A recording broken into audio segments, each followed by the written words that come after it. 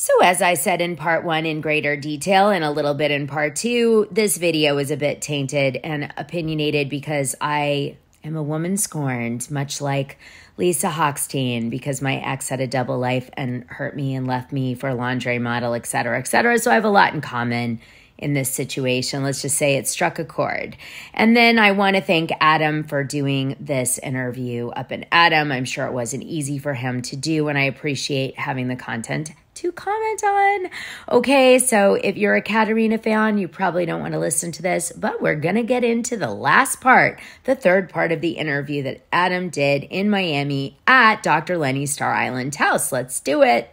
That leads me to my next question of asking you, can you let us know what went wrong in your last marriage?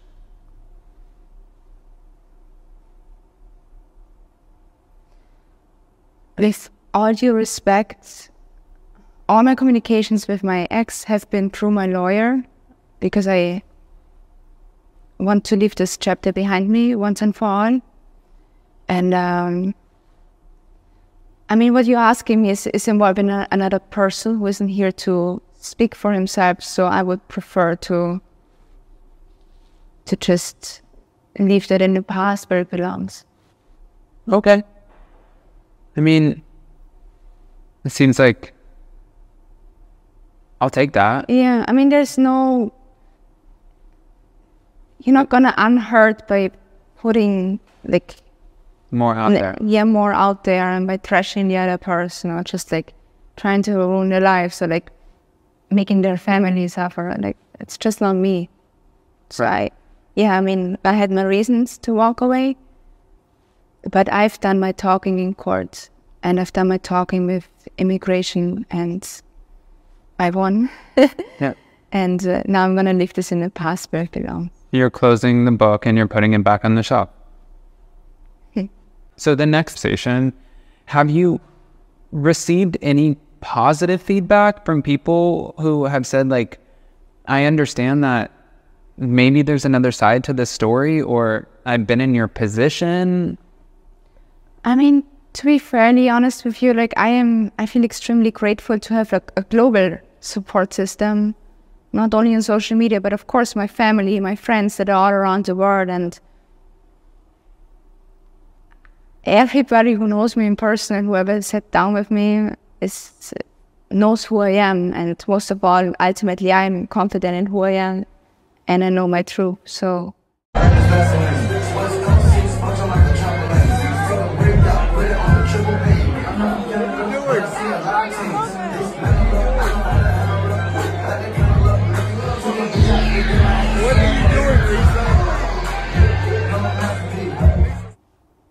There's Yeah.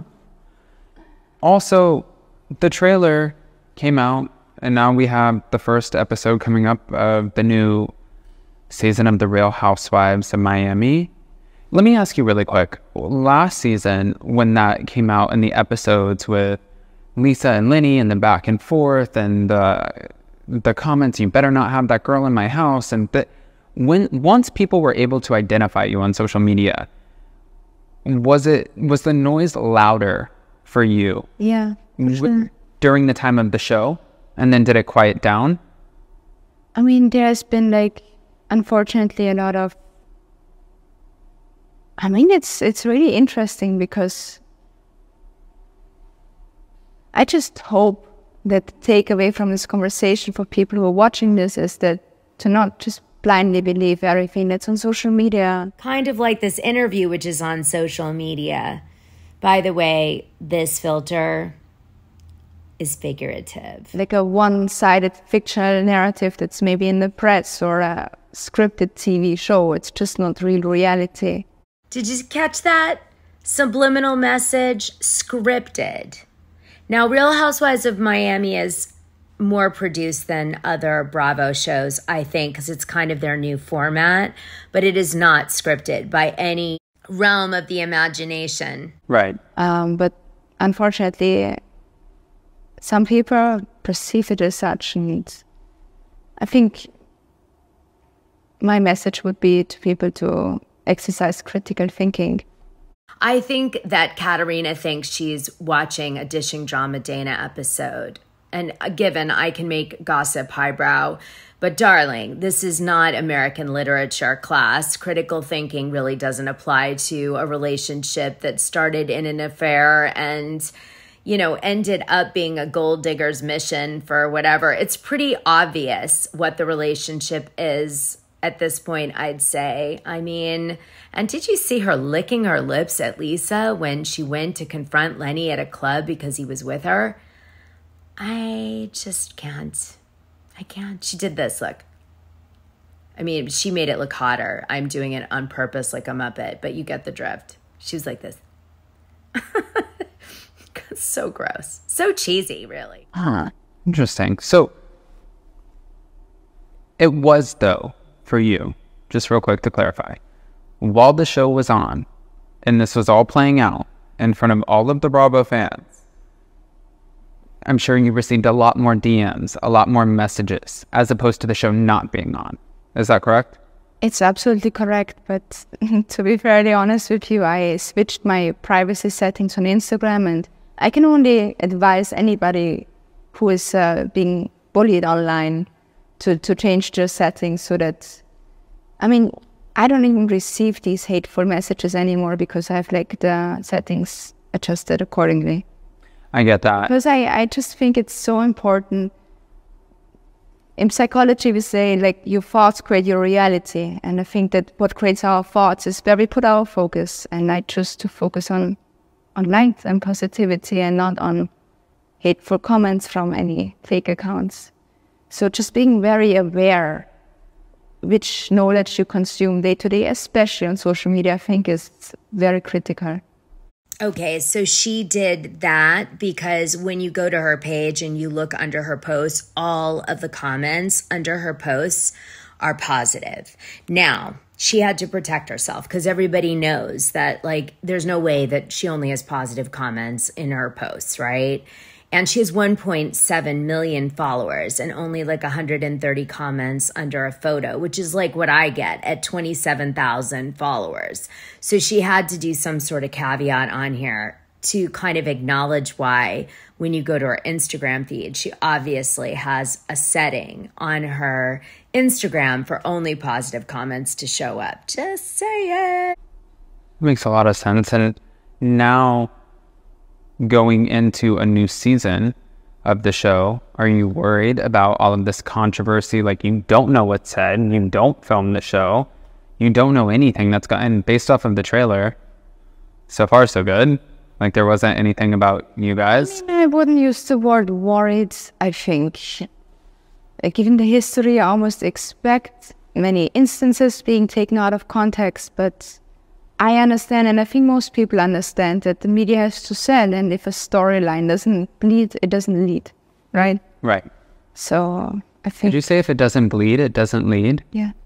If it doesn't bleed, it doesn't lead. Wow, I've never heard that. Okay. No, that makes sense. Now, from here, as we like start to wrap up, I wanted to know, what do you hope, like, the viewers, because you have your own fan base, you have over 1 million followers on social media. You have your own, obviously it's your own following, but this is the Bravo fans. That's who's going to see this. This is going to be a fandom that you have tapped into based off of this conversation, your first interview, right? My first, and I'm so happy to live with you. Thank you. It's your first interview. What do you want them to walk away with from this conversation? I think critical thinking and just,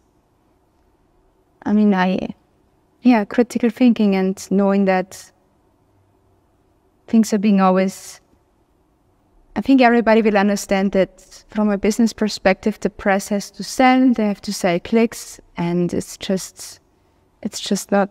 mostly not the truth that's being put out there. Can I ask you too, this sounds like a really random question, but like, with everything that you have going on, and I think that it's so easy for people to look around you and say, this is beautiful, this is amazing, this is great. But that sometimes doesn't mean anything to us. You know, sometimes it's the littlest things that mean the most. But as just me talking with you and trying to understand you, what are you grateful for? Because so much. I'm grateful to wake up healthy in the morning. I'm grateful for my relationship, grateful for the little superhumans that relationship brings into my life, grateful for my family back home. I am extremely grateful for, I think, everything I learned in my divorce and everything that I learned through the adversity with cyberbullying and being painted in a untruthful light. Just these lessons that I get to take away, such as, I mean, I've learned resilience, I've learned courage, I've learned forgiveness. She's learned forgiveness. What? This is like gaslighting at its all-time. Like, she should win an Oscar, or maybe she should run for Miss America. She kind of has that energy, right? Like the Miss America energy. Don't we have some Miss Americas on Housewives? And just focusing on that and what you can take away is something I'm extremely grateful for, because I think that's, for me, it's just the only way to do life. Is there anything that, based off of our conversation, like, because now we're talking, and again, a lot of people are going to see this, is there anything that maybe we don't know about you that you would want people to know about you? Well, there's many things, but you just have to find out for yourself. So we just have to keep digging. Exactly. I mean, I think that you gave us a lot. I just wanted to keep. I'm selfish, so I just wanted to know. I'm not selfish, but I don't think you. I'm not. I'm really not. But I just wanted to keep digging, and I'm like, what more can I get out of you as far as, like, you know? But you have shared a lot. This is at the point in the interview where Adam has come to realize that she truly is as vacuous as she appeared on her Instagram, and he's desperate to try to throw her a lifeline of any sort, and she's just not grabbing that lifeline. Like, he's tried like 6 times in this interview to help her try to connect with the audience watching this video and have her maybe not come off as such a, you know, empty human, but he can't succeed. She just won't take any of the lifelines he gives her. You know what I mean? And poor Adam, I see him. He's like, what am I going to do? This is just not going the way I know. He's trying. He's really trying. God bless you, Adam. You're so patient. I would have walked out like 5 minutes in, like, lady, look, I can't help you. It's just, I can't. I hope you had fun with me and you forgive me for being so shady, but I just couldn't help it. But you know why. And like, subscribe, and hit that notification button. And thanks, Adam, for this interview. I enjoyed dragging Katherina a lot today. Mwah.